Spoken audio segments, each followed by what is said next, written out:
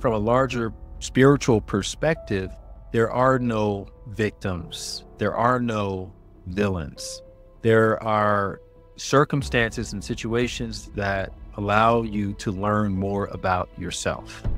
Stress keeps us from seeing the bigger picture because literally the stress reaction in the body puts our nervous system in a state where we don't have access to the part of our brain that gives us the ability to see the bigger picture. The whole point of doing inner work on a consistent basis is to give us access to a new perspective. It's a higher aspect of ourselves that's able to project the broader picture and see where we're going, what obstacles may be in the way, to see what opportunities may be around the corner that we would never be able to perceive otherwise. And that's the power of doing inner work. Now, you may be asking, how do you know? How does it happen? And the reality is, it's been a while since I've done one of these solo episodes, so I'm excited to come back here and to talk about a new project that I'm going to be starting very, very soon. And maybe by the time you're watching this, the project is already started. But just a little background, I've been investing a lot of time and resources into building out my YouTube channel. About, I don't know, a year and a half ago, we started posting the video version of this podcast on YouTube, and it's gotten such an amazing reaction. It's grown very quickly that I've just been excited about putting more resources into YouTube because it adds a different element when you can actually see the conversation versus just hearing the conversation. And I'm also moving closer in the direction of creating an in-person studio here in Mexico City, where I'm based, and starting to record live sessions as opposed to doing it on remote platforms, which is how I've been doing them pretty much exclusively. It's funny because the first podcast that I ever did was a live session. I just did it from my phone. And now, obviously, so many podcasts are doing in-person sessions that it's kind of become the new norm for sort of the higher tier shows. And meaning if you're not doing it in person, then it's going to be very hard to get to that higher tier where you're able to attract the guests that you see doing the rotation of the higher tier platforms.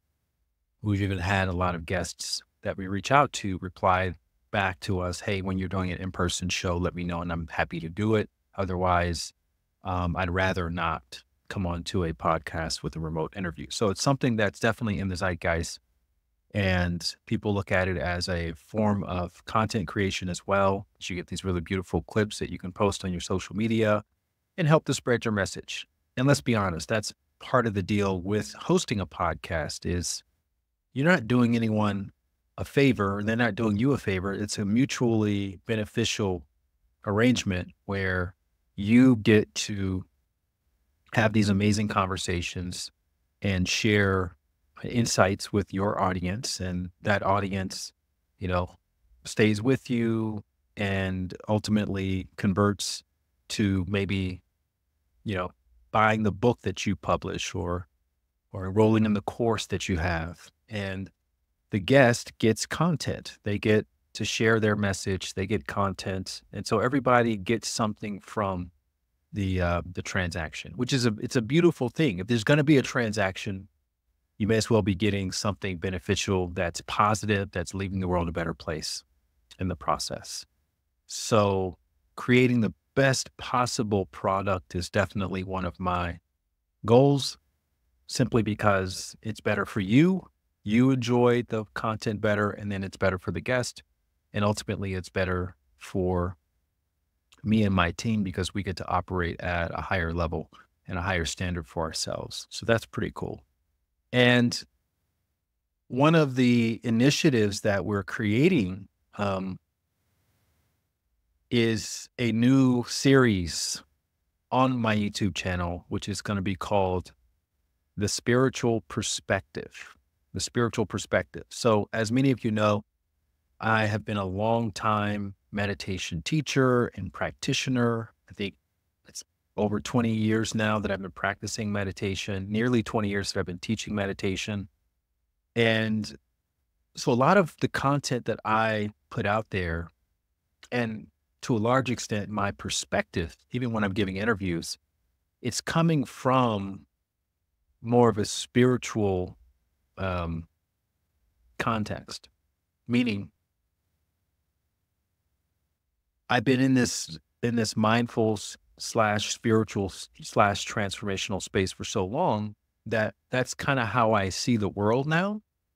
It doesn't mean that I'm not able to understand more sort of, I'll call it, ground level perspectives of things, which is more of a sort of linear approach, right? For instance, if we're talking about relationships and I'm giving relationship advice, or if we're talking about politics and I'm giving political advice, or whatever the situation is, the ground level perspective is what happened, who did what to who, um, who's being affected by it, right?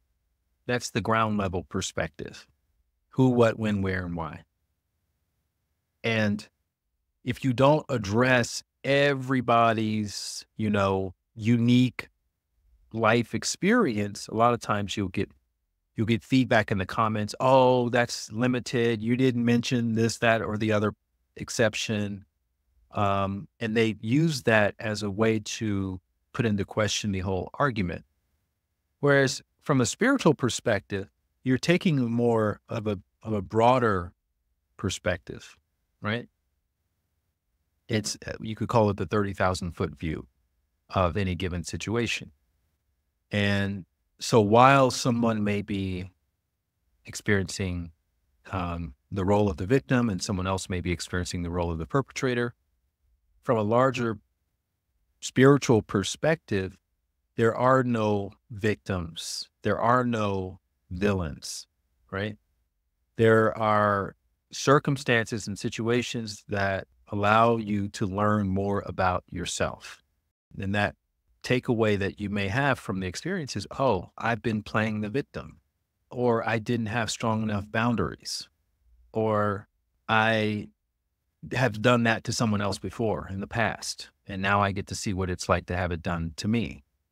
So that's the broader perspective to an ordinary life situation. It's not that you're bypassing what happened. It's that you're just looking at it through a larger, broader lens. And this is a very intentional thing that we can do. And, oftentimes when we read, quote, spiritual books like The Power of Now by Eckhart Tolle, or The Four Agreements by Don Miguel Ruiz, or Conversations with God by Neil Donald Walsh, or the Bible or the Torah or the Quran.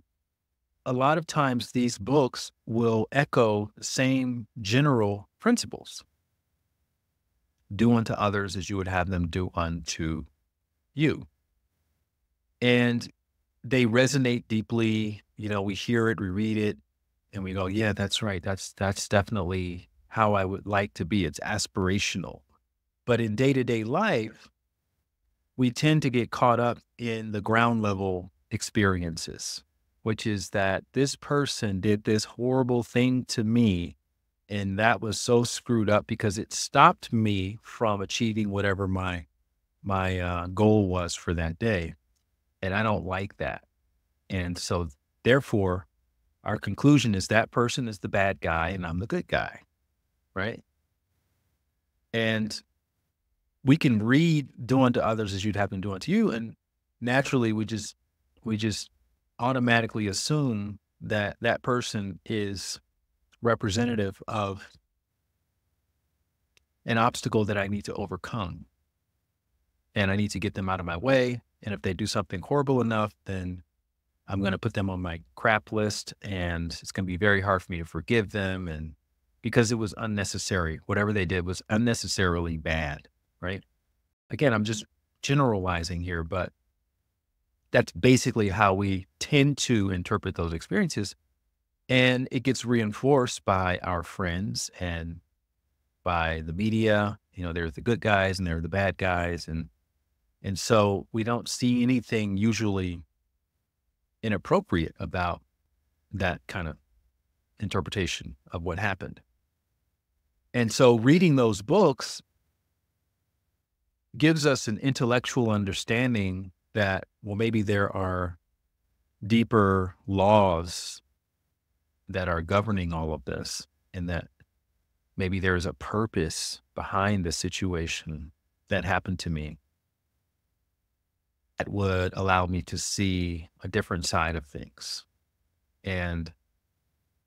But if it's just a matter of reading the books, then that's pretty much where it's going to stay, is as an intellectual concept, which means next time it happens, we're going to react in the same way, probably because we haven't embodied these principles.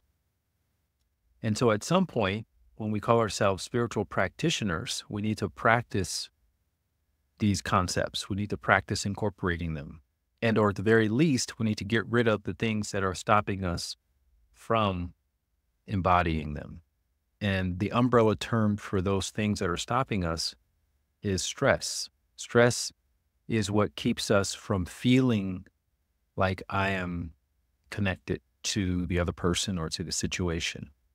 Stress keeps us from seeing the bigger picture, because literally the stress reaction in the body puts our nervous system in a state where we don't have access to the part of our brain that gives us the ability to see the bigger picture, because that's been genetically hardwired to not happen in the event of legitimate danger, which means we're being chased by some predator. And if we stop running to see the big picture, oh, this is happening for me, not just to me and all that, we get eaten by the predator. We get attacked by the predator. We potentially die. So our ancestors who escaped from those predators were the ones who could run the fastest and fight the hardest. And so those genes are the ones that we ultimately inherited. We didn't inherit the person's genes who was trying to negotiate and reason with the tiger. We inherited the person's genes who was up in the tree the fastest and who fought, and maybe who used some sort of clever manipulation tactic to get away from the tiger at the expense of someone who wasn't as clever, who was used as a decoy and got attacked and killed by the tiger. So that is our inherent nature, meaning the nature of the physical body that we incorporated when we came into this plane of existence. We got these bodies that have already been programmed for reacting to perceived stressful, dangerous situations, high pressure situations, high demand situations, in a fight flight capacity. And when that is running on autopilot, then again, it reinforces the idea that this person is against me. This person is trying to kill me, trying to attack me, trying to stop me from surviving, from thriving, from being alive, from having all of the wonderful benefits that life has to offer. And it's a dog eat dog world, and zero sum, and nobody cares. And so all of these truths that it's very hard to deny if all you ever experience in life is the ground level perspective. And so enter practices like meditation, breath work, gratitude, etc.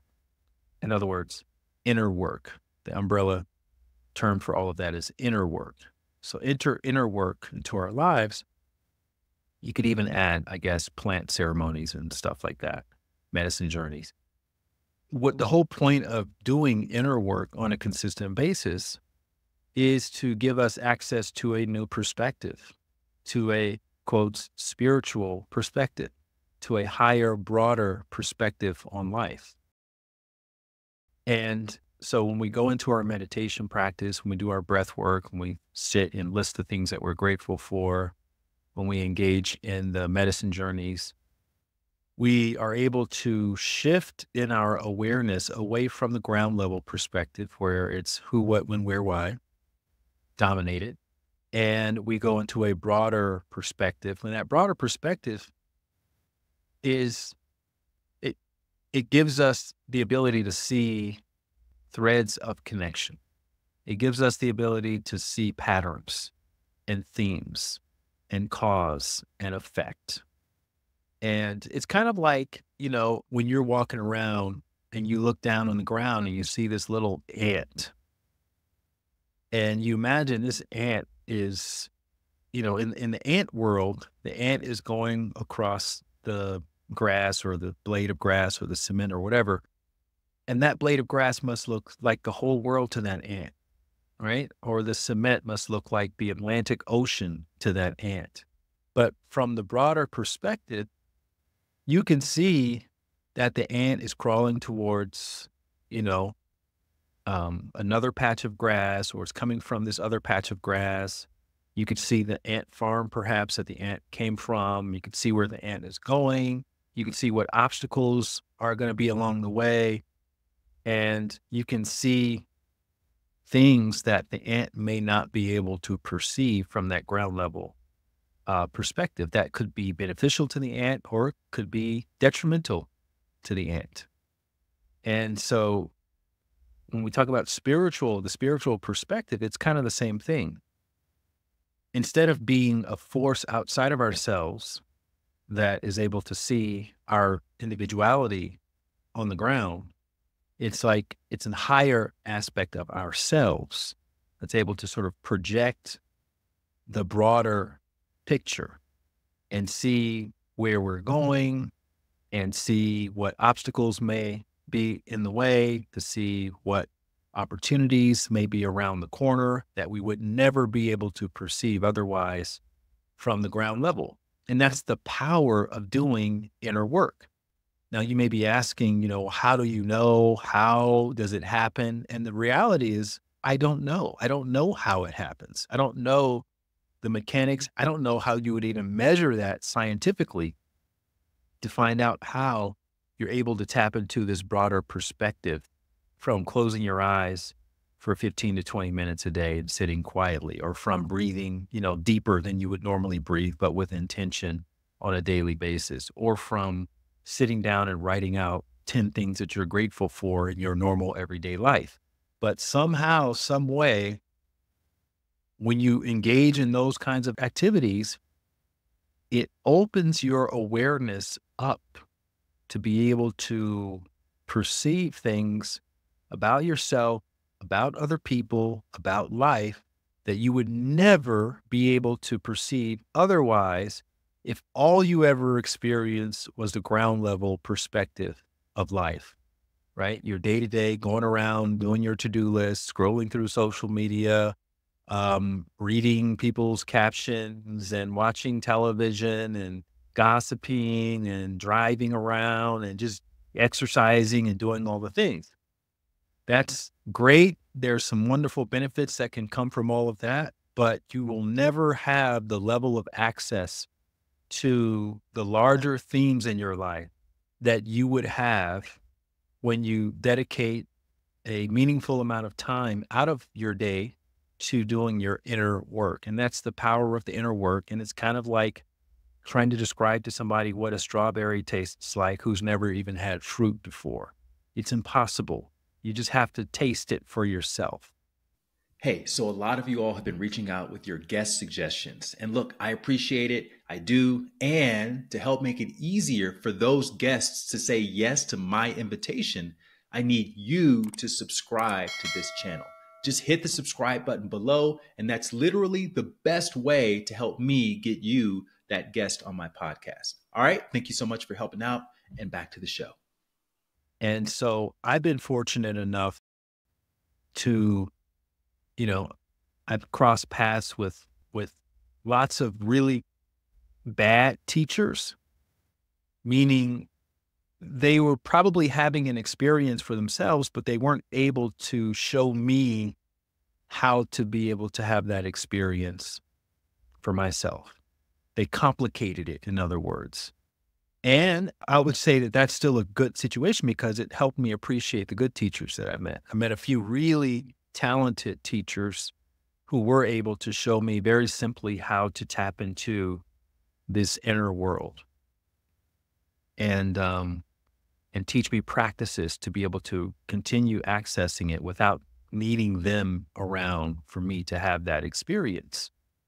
And so, in that sense, from the spiritual perspective, there is no such thing as a bad teacher, right? Because the bad teachers help you appreciate the good teachers. So the bad teachers are as important, I would even say fundamental to your process as the good teachers are. The bad experiences are as fundamental to your life as the good experiences are because you won't appreciate the good experiences without going through some rough and rocky experiences.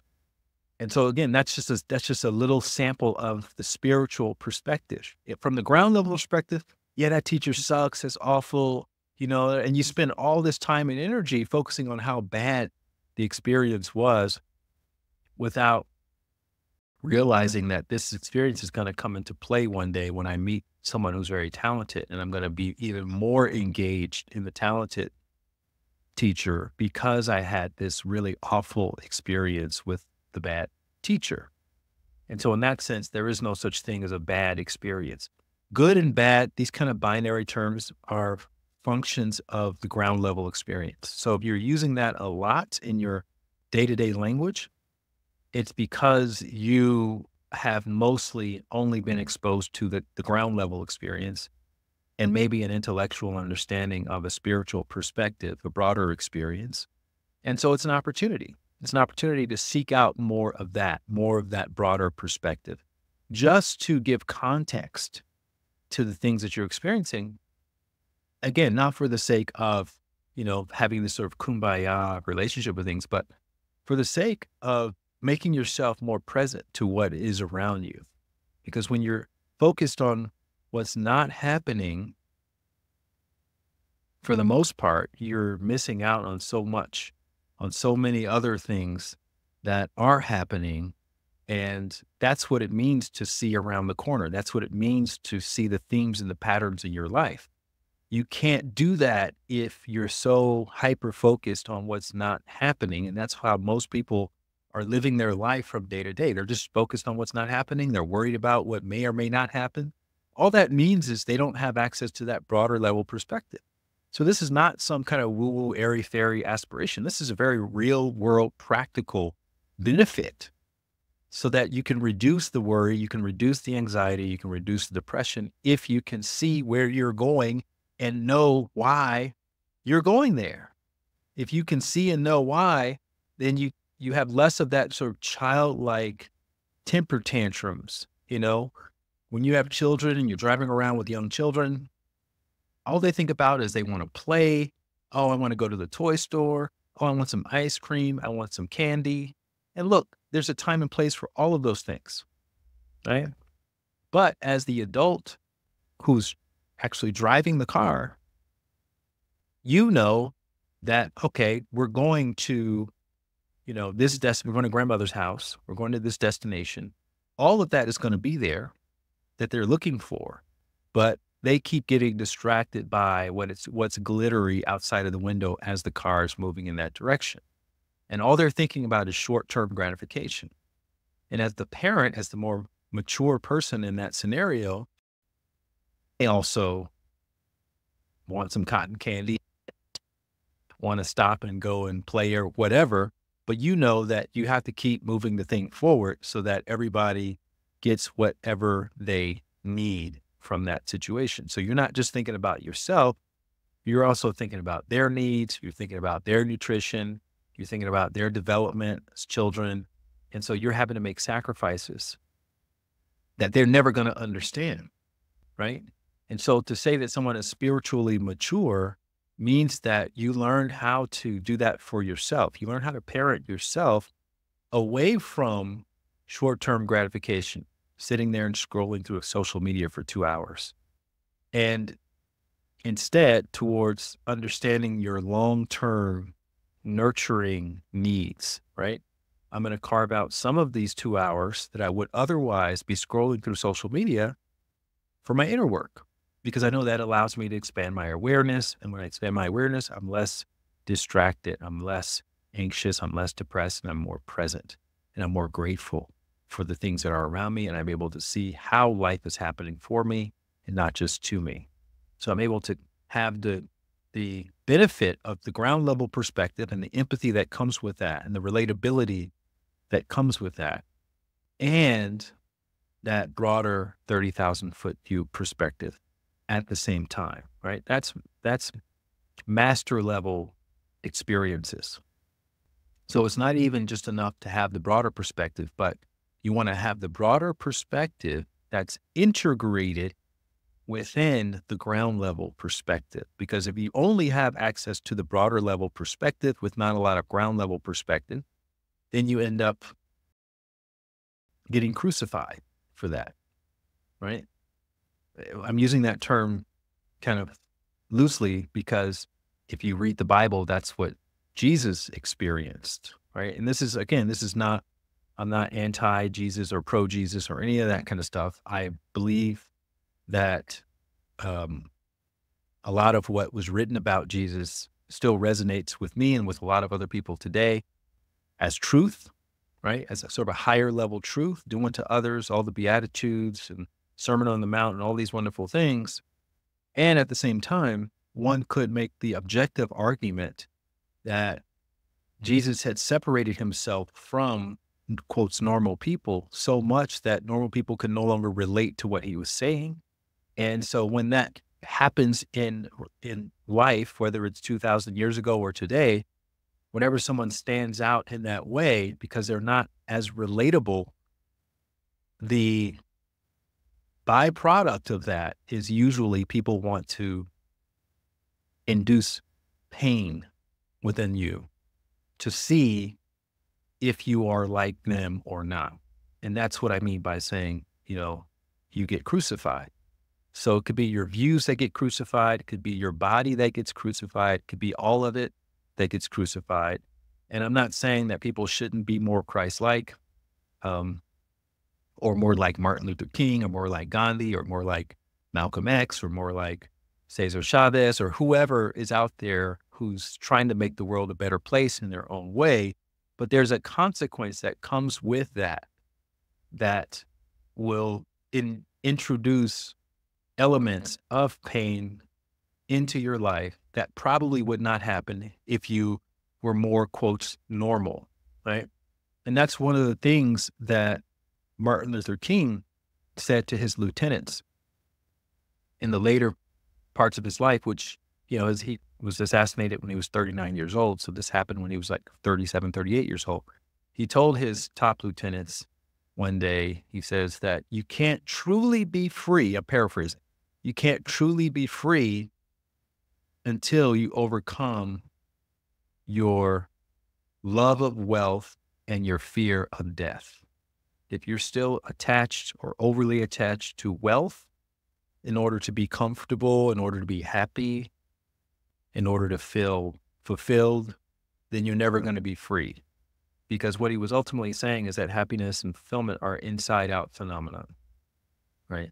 You have to cultivate it from the inside out. And typically that happens from putting yourself in a situation where you're doing what you feel is the right thing. And then fear of death. If you're afraid of being crucified, you will never give yourself permission to stand out, to speak up, to separate yourself from the pack too far, because that's what happens. That's what happens. People will resist you. People will rebel against you. The very well-meaning people will do very bad things in the name of justice, right? And that's why we can all go see a movie like Avatar, and we can all be on the side of the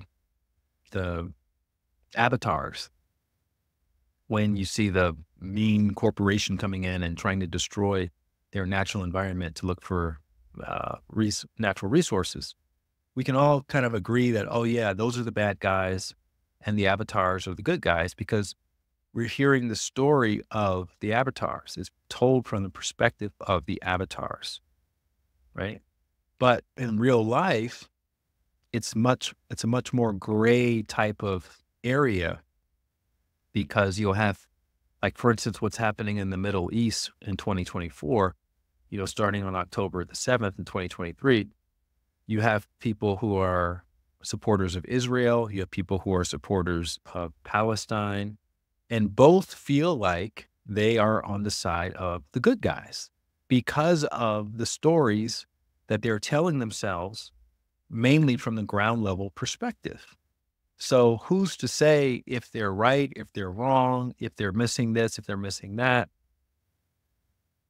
It's all up to your subjective experience, right? If you're a Black person in America and you've been subject to discrimination, probably you are going to empathize with the Palestinian cause, and it'll be very hard for you to understand the cause of the Zionists.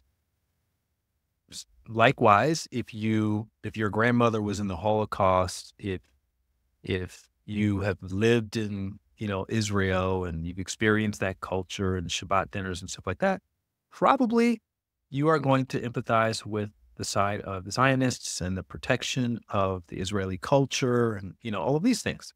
And it's not to say one side is necessarily, or it's, I should say, inherently good or bad, because both and all sides really are a function of the stories that we've told ourselves about what those sides mean. So it's hard to identify who exactly is the villain and who's the victim, especially in real time from the ground level perspective. So our opportunity as spiritual practitioners is to tap into this sort of broader perspective. And here's how you know you're able to do that. You're not assigning one side as the good guy, one side as the bad guy. You're able to see various qualities in both sides, right? You're able to see various qualities in both sides. You're able to empathize with different aspects within both sides because what you're actually seeing when you're looking at it from the spiritual perspective is you're seeing multiple sides of yourself. You're seeing sides of yourself where maybe you feel like you were disenfranchised, right? Perhaps as a woman, as a Black person, as a poor person, as a disabled person, as an uneducated person, right? As someone who is addicted to something. So that aspect of you allows you to relate to the disenfranchisement. And then the other aspect, people who have taken the time and the care to cultivate their identity and their culture, they've escaped some bad experiences, they've empowered themselves, right? It's aspirational. And so maybe a part of you is able to understand that as well. Having people taken away from you and held in captivity, whether in abusive relationships or it could even be emotional captivity. So the point is not to assign blame, but just to identify with various aspects. And then within that, you may be experiencing some sort of calling, some sort of directive, right? In other words, how can you personally, individually contribute to the conversation from the perspective that feels most aligned to who and where you are right now? And that may be you posting on social media, right? You starting a conversation. That may be you writing a screenplay or writing a play. That could be you writing your memoir and sharing your perspective. I have a friend who I actually interviewed on this podcast. Her name is Dadine. Dadine was in the Rwandan genocide, and she was a teenager when all of that happened. And, many members of her family were slaughtered, and many of her friends were killed. And she fortunately survived that horrible, horrible experience. And she ended up writing a book about it. She ended up giving talks about it. And now that's what she's known for, is someone who is the voice of, you know, what happens when we see the worst in each other and how to overcome that. And she is credible because she's actually been through it. She's had the experience. She wasn't the only one who had the experience, but there was something within her that called her to document her real life experience and to speak about it. And I'm not saying it was easy to do that. It's not easy to write a book. It's not easy to give a talk. But when you have that calling and you do something about it, you're not assigning one side as good and the other side as bad. You can see multiple sides of a situation, right? You can see sides of it that are positive and constructive. And you can also see sides of that situation that are negative from a ground level perspective and destructive. But there is no overarching good or overarching bad. And that just becomes the way you can see these situations. And again, I know a lot of people may translate that as, oh, you're spiritually bypassing, you're purposely not focusing on the aspects of it that are not serving your sort of spiritual woo-woo, airy-fairy understanding of these things so that you don't have to do something about it. And that last part, that's where the spiritual bypassing comes into play, is in thinking that there's nothing to do about it because I've convinced myself that there are good elements or good aspects to everything. And that's definitely not what I'm trying to communicate, right? Some people, just again, using this conflict in the Middle East, some people feel called to do something when they watch the news and they see what's going on over there. But at the same time, they may watch the news and hear about what's going on in Sudan. They may hear about what's going on in Myanmar. They may hear what's going on in the Congo and they feel nothing. They feel, oh, I'm sorry that those people are having to experience that, but it doesn't drive action in the same way that hearing about what's happening in the Middle East drives action. And why is that the case? Because when we talk about concepts like purpose and passion, they are linked to our own direct experience karmically, right? There's something in our karma that is causing us to feel like we should respond in a certain way to specific situations.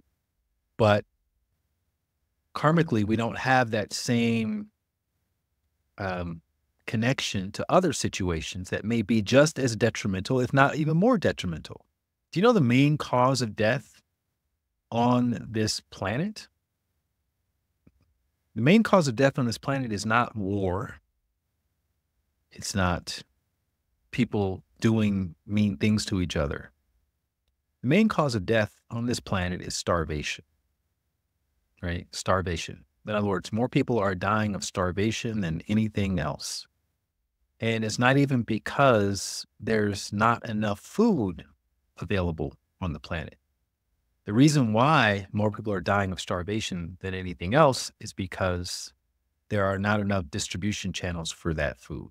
And there's probably all kinds of other nuanced aspects of the food supply chain on planet Earth, probably having to do with capitalism, probably having to do with politics, probably having to do with even things like religion that are causing these bottlenecks to occur around the world. And you have massive populations of people who are on the brink of starvation, who are not getting enough to eat, and who are ultimately dying of not getting enough to eat. And yet, even though you just heard that, you may not be compelled to do anything different because of that. And so, the spiritual sort of understanding of this is that you don't have to try to fix everything because that's a aspect of your ego that makes you even feel like, oh, I can fix all of this. From a spiritual perspective, this is the broader perspective now. The understanding is that, oh, that's not an isolated event, right? That's a pattern, that's a theme. And in some way, it ties to my day to day activities, the way that I spend my time, the way that I spend my money. And so instead of me feeling like I have to put on a cape and go out and try to solve the whole problem in the world and putting that kind of pressure on myself or putting that pressure on any one individual, what I can do is I can be more mindful of how I spend my time. I could be more mindful of how I connect with other people. I could be more mindful of how I respond to what I see on social media. I could be more mindful about how I spend my money, right? And in that way, we sort of integrate within our day to day, moment to moment activities a solution that works for us and that allows us to continue doing the things that we are most excited about, right? Because you're here, and this is again, this is the spiritual understanding. You're here for a broader purpose that may be exciting to you, but it may do nothing for me. I may hear about it and I go, huh, that's good for them, right? I have no desire to, and this is just an example. I have no desire to go to a soup kitchen and serve soup to unhoused people. I have no desire to go and work at a animal sanctuary, right? But some people are their heart lights up so much at the idea of working with certain populations of people, of working with animals, of cleaning up the beach. You know, what excites me is this: doing podcasts, creating content that helps to inspire people to find their purpose. Like I literally will go to bed at night and wake up in the middle of the night because an idea came to me for something that I can post on Instagram that I think can help give people a broader perspective of life. And I will literally pick up my phone in the middle of the night and open up my notes app and write it down so I don't forget it. And that happens to me multiple times throughout my day, right? That's what lights me up. But someone else may think, oh, there's no way I'm going to pick up my phone in the middle of my sleep and write down some idea to post something on social media. Like, why would I ever do that? I may pick up my phone and scroll through the social media to entertain me, but I'm not gonna pick it up in the middle of the night so that I can write down a quote that I want to post. That sounds ridiculous. And that's fine for that to sound ridiculous to them. That can exist, right? And that's another part of the spiritual perspective is that multiple truths can exist. They can coexist in our awareness all at the same time without one having to necessarily cancel out the other one. Hey, really quickly, if you like this content or if you don't like it, let me know down in the comments because your likes and comments are going to help me learn what you want more of. And then that way, I can keep bringing you the good stuff. All right. Thanks so much for your feedback and back to the show. In my book, Knowing Where to Look, I've talked about that concept of multiple truths existing. For instance, and I use an example of the ocean. And I say, the ocean, someone may say the ocean is very wavy and it's liquid in nature, which I think most of us would agree with. But someone else may say, no, actually the ocean is flat and it's still and it appears to be solid. Right. Now, you may ask yourself, well, what do you mean the ocean is flat? It obviously is not flat. Obviously it's not still. It's definitely not solid. But it depends on where you're looking at it from. If an alien was in orbit around our planet and that was the closest that they came to the planet, it's just being in orbit, being 100,000 miles in orbit, around the planet, they may see that blue object as a still solid object because from space, it looks like it's still, it looks like it's solid. You cannot tell that it's liquid, right? Even from an airplane, 30,000 feet up, if you're flying over the ocean, it looks solid, it looks still. And it does not look wavy or like liquid. But from a ground level, or in this case, from the sea level, obviously it's not solid, it's not still.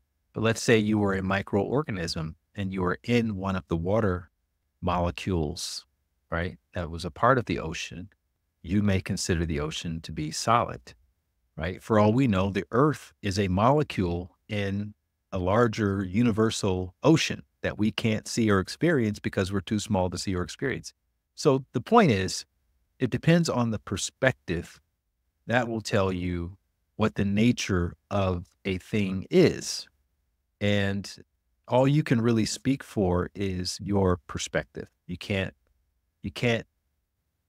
discount or invalidate someone else's perspective. And that's one of the other key tenets of a spiritual perspective is that it's the understanding or the acknowledgement that truth is different in different states of awareness.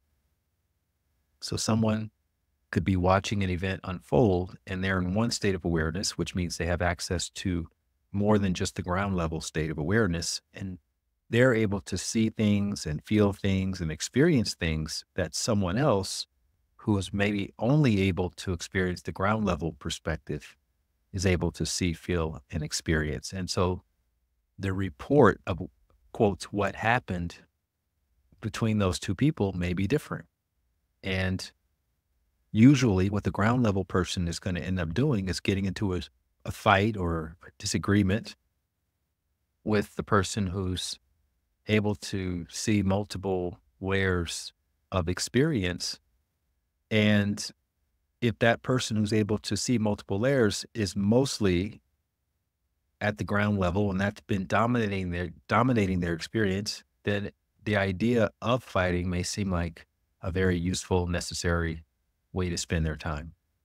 But if you've been stabilizing that higher perspective, that broader perspective, the 30,000-foot view, and you still have access to the ground level perspective, then the best idea that you have in how to respond to this person trolling you or trivializing or invalidating your perspective is silence, right? It's not worth your time or attention. And you're just going to let them have their experience. And you don't have to get into the comments and invalidate their experience and tell them how wrong they are because they're not going to probably understand anyway, because they only have access to that ground level who, what, when, why, where type of experience and awareness.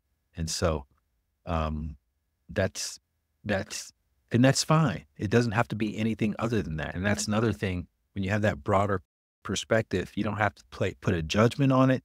You don't have to call them stupid. You don't have to call them ignorant. You don't have to call them anything. It can just be what it is. In the same way that you may observe the ant or the spider or the grasshopper, you don't have to get into the personality flaws, the character flaws of the grasshopper or the ant, because it seems like they're walking in the wrong direction, right?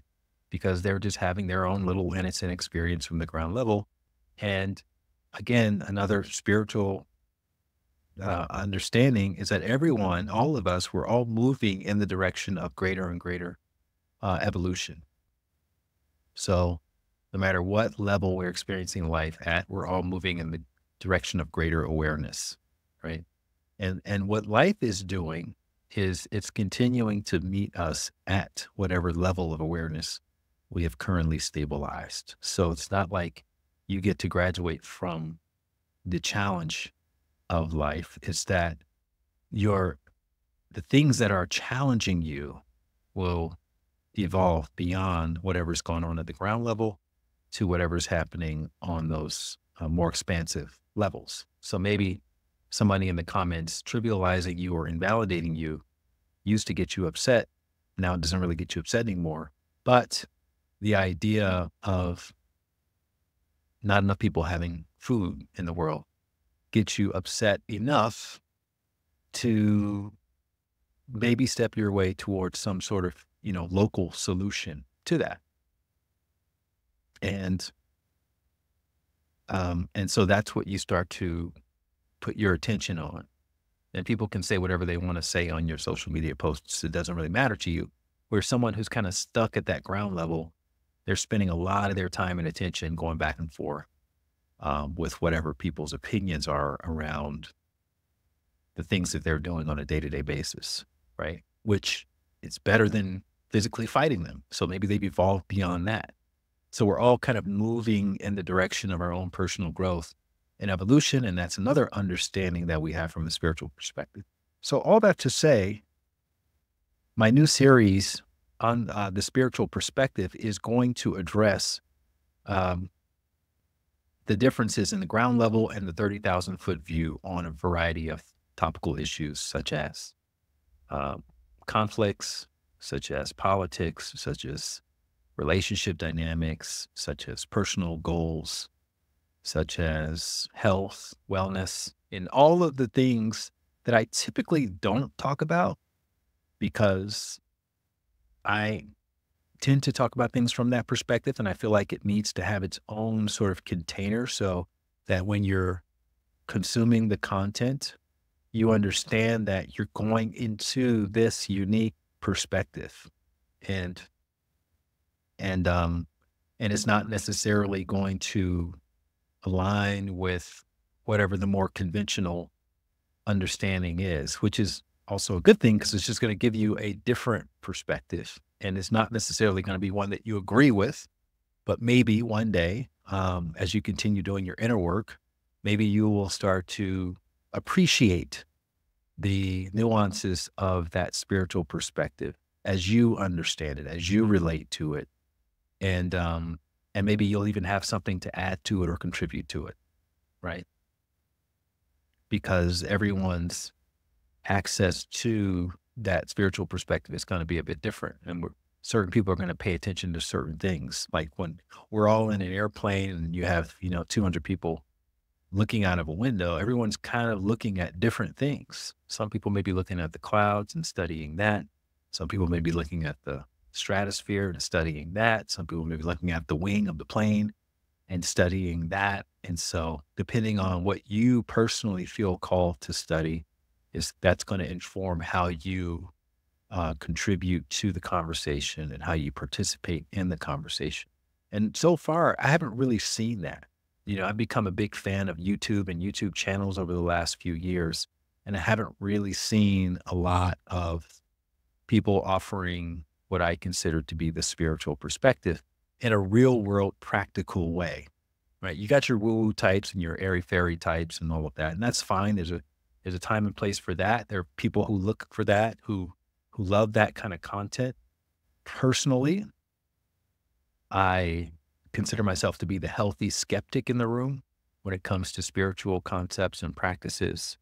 I always identify as a sort of meat and potatoes spiritual practitioner slash meditation teacher. So I'm looking forward to bringing that to the conversation and inviting you to come and participate to whatever extent you would like to. But yeah, talking about all of these subjects through the context of real world concerns, real world experiences, kitchen table conversations that people typically have. What are we going to do about the conflict in the Middle East? What are we going to do about, dating with dating apps? What are we going to do about raising children? What are we going to do about following your passion and purpose versus having a conventional job and all of those kinds of things? Is voting important? So look for me to post videos a couple of times a week about all of these topics. And within that, threading in the themes of people doing their best and how truth is subjective and how everything is one thing and how your status quo is a reflection of your standards and all of these different spiritual principles as they relate to very normal life circumstances. And it's an exciting extension of all of the other things that I've been doing. We're still going to keep the podcast going as it is. with the plot twists and the long form episodes published every week. And this will be on a different channel, mainly on YouTube, but we'll also publish the audio as well.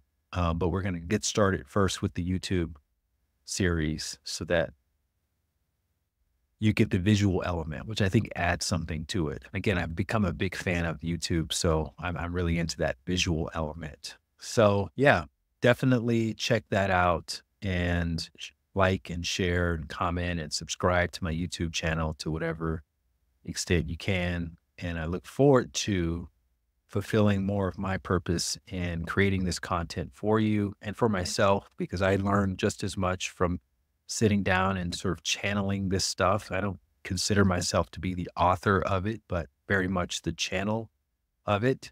And that excites me because I don't oftentimes know what's going to come out.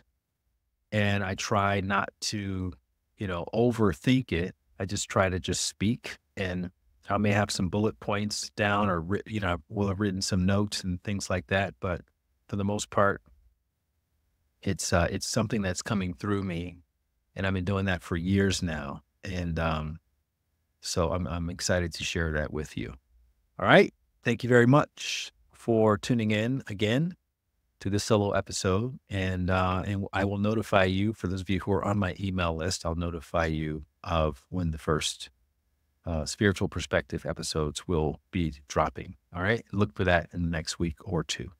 Thank you so much for watching. Just FYI, we post a new video almost every day, so make sure you comment and subscribe below so you don't miss out on anything. And if you enjoyed this video, I think you're really gonna love this one as well. And if you ever wanna see a playlist of all of my podcasts or all of the plot twists or any other category of videos, you can find links to those in the description below.